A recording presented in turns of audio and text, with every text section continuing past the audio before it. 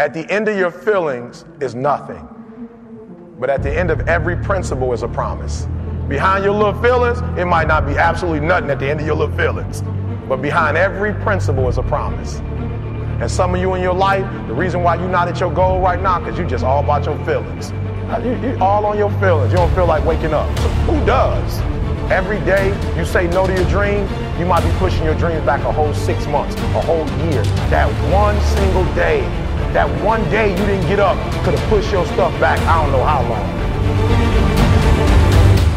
Your why has to be greater than that knocked out. Many of you right now, life's got you up against the rope, and you got to do me a favor. Like, you can't give up. You can't give in. Life, listen to me, if it was easy, everybody would do it. And I'm telling you, if you don't know what your why is, and your why isn't strong, you're going to get knocked out every single day. But when you know what your why is, you got an opportunity to win a Southern Conference championship.